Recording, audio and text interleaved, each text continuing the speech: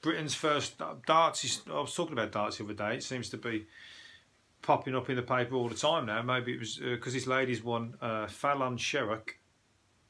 Fallon Sherrock, strange name, but she's just won a match against in the World Championship, PDC World Championships, and she's played and beat a male. Not that, you know, I was just, of course she can beat men. She probably beat many men in the training or in the pub and everything. But she's playing in the PDC Championships.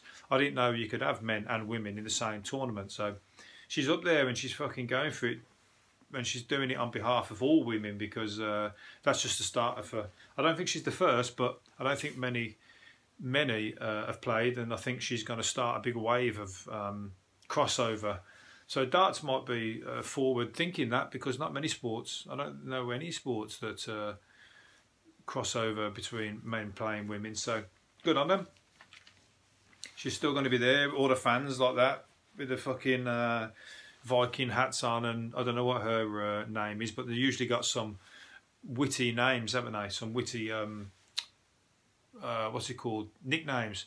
There was that one guy, the big chin. Yeah, he has got a big chin, but he's like, he's taking the piss out of himself, isn't he? And I think they call him Super Chin. That's it. He's got like a massive chin, and there's a picture of him on the back like Superman with a fucking huge chin. Like, oh, it's brilliant. And then you got that other guy.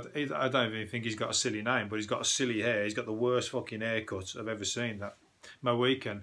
And he sprays it a different colour every time, and he's got like paints a snake on his head, and he wears like whatever his hair colour, he matches it with his trousers and everything. I'll tell you what, he's up there with the guy who put his decorations up a day before Halloween.